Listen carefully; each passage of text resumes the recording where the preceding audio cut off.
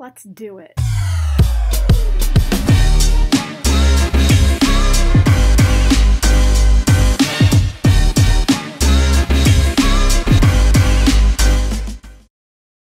So what I'm doing here is I am taking two of the corner pieces and I lowered the opacity on them and I just moved the layers down a little bit. Right now I'm going to find Shane's picture for the rear. As you can see, I had to resize it, resample it, and I had to enter the sizing and the width and all the dimensions for that, which was 300 dpi, dots per inch. That is the print standard for anything printed. A low-res file is typically anywhere from like 120 or lower. Actually anything from 270 to 80 or lower, but the desired is 300. So I added the bleed measurement, and that's what the four guidelines are for: the lighter blue, aqua blue. Now, just adding back in. I made a clipping mask for the middle photo, and that's why it's in color versus everything else. So now I'm going to find another photo. I just needed the logos now. These are the sponsors that sponsor Shane. They also are very important when it comes to a hero card. A lot of people thank their sponsors, which is very nice. So the unconventional way of not having a sponsor's logo and having to improvise and still high quality. I actually, as you can see, I just cropped it and pulled it right out of that image. There's a little bit that I do to get rid of the wing panels in the logo from the picture, but other than that, you just saw exactly how I created that logo from scratch pretty much. And it looks just as nice as a PNG file that I use for all the other logos. So it will print, it will still print like that. It's just not the most ideal way to go about doing it, but if you need it and you're in a pinch, you're good to go. So anyway, I did that real quick. I actually took this S at the bottom and duplicated it. I cut it out, copied and pasted it, and pasted it right over top of the second S. So that also just helps in making the logo look less like it came on or came from right on the car. So yeah, sometimes you have to improvise as to how you're going to get out of these situations. So now I'm just cleaning up the logo, making it look nicer, straightening it. I colored this in.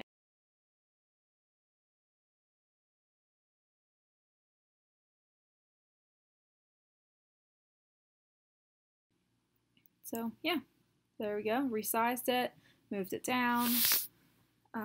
Now I'm just going to go and grab the other ones. These are PNGs, so they're a little bit easier to work with as far as where I stick them because they don't have a background to work with. They are a transparent background, which is so nice.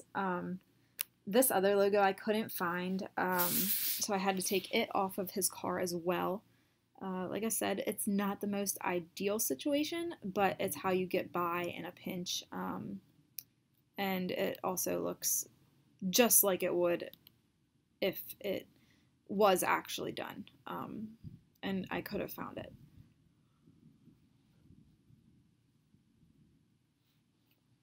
So as you can see, I'm just cutting out bits and pieces of the logo that I needed to get rid of, just because I didn't cut it out with such a straight edge. So it was pretty sloppy cut, just to get it out of the photo. But that's why we do these kind of things where you can use any type of lasso tool. Here I'm using the magnetic one just because that's my preference. It just works a little bit better, I think. And you can control it a little bit more. I do work off of a laptop. I work off of a MacBook Air, so it does take its toll when you're trying to move logos and stuff around without a mouse and cut stuff out without a mouse. The trackpad works, but it doesn't work as well as it could. So anyway, now we have all the logos on the card. Now it's just coming down to spacing and sizing. When you do hero cards, you want to leave a bleed, and you want to leave also a margin. So when your design is cut, you don't cut off any of the words. This is probably one of the biggest things I've ever learned, and one of the most necessary things being a graphic designer that you pick up on. So now what I'm doing is still moving around logos, playing with the blocks, and now I'm getting ready to add the accomplishments of Shane. These are also very beneficial to not only the drivers but to their teams, and this is how they pick up sponsors. This is also how they show off their many accomplishments, and yeah, it's a lot nicer. So anyway, I added a gradient just because white would be really hard to show up on everything that's going on. So I'm going to use an orange box. I'm going to put the date in there. I use the Bebas font. It's just a very, very natural all block font, and it's so easy to read. Especially when you're dealing with these type of cards, you don't want something that's overly clustered or too busy. So the Bebas font, I've come to find out, works really good for text, and it's one of my favorites. As you can see, accomplishments, it's such a pretty font. So anyway, working on the placement of these, I also italicized the text, which isn't normal for the Bebas font. So now I'm copying it and adding in the rest of his accomplishments. He did give me a ton to work with, which is good. It shows that he's good at what he does. So it's always nice when you work with an Outlaw team. I did Brent Marks earlier in the year, and their card was a little different because I didn't have any accomplishments to go off of. We could have added them, but that's not what they wanted. So we worked with what they wanted. And a lot of my other cards have driver accomplishments. I offer a questionnaire that goes along with every one of my clients, and they can tell me all of their accomplishments that they want on their card. So it does come in handy, just tricks and tips that I've learned throughout the process of doing hero cards for drivers. It just makes their life so much easier to have something that they can refer back to and see what their accomplishments really are in a listed format.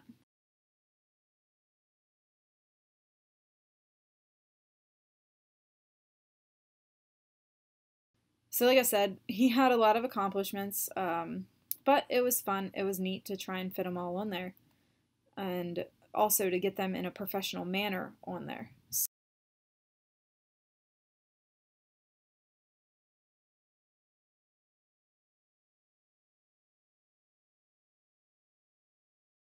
And then now is time for the bio. As you can see, I'm still messing with the photo in the background. Now is time for the bio. So they actually provided me with a bio. I don't write my own unless if I charge for it. I can write your bio, but it's better if you guys write it. I'm not the best writer, but it helps when you have information that's clear, concise, and professional to go off of as well. That makes it a lot easier to work with. So now I'm just messing around with the kerning, the spacing between letters, the length of the letters, the width, the height, the space between the actual lines of text. I also added an extra space just because it helps out when you're reading this font. This font is so close together. The spaces in between the words are not as thick as normal fonts. So it just helped when I did this bio that I could add the extra space. So like you can see me playing with the spacing between the letters and the words, and now I'm centering it again. And I'm very thorough when I go through and do all these.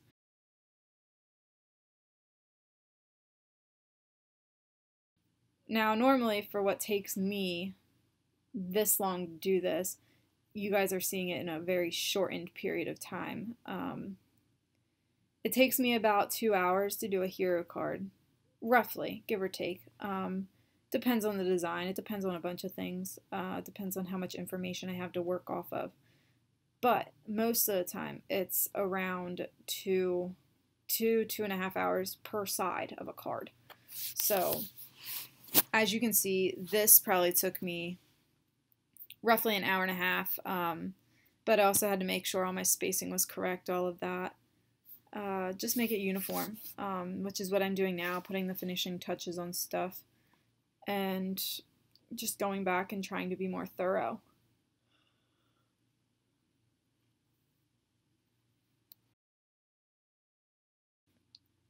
So now I'm selecting everything. I have to move it. This is probably one of the nicest features I've come to find out that they put in the new CC software, is that you can select multiple things by just clicking on them. And it looks like that wraps up how to design Shane Stewart's hero card. Be sure to like the video, subscribe to the channel, and come back next time for more tips and tricks on photography and graphic design. See ya!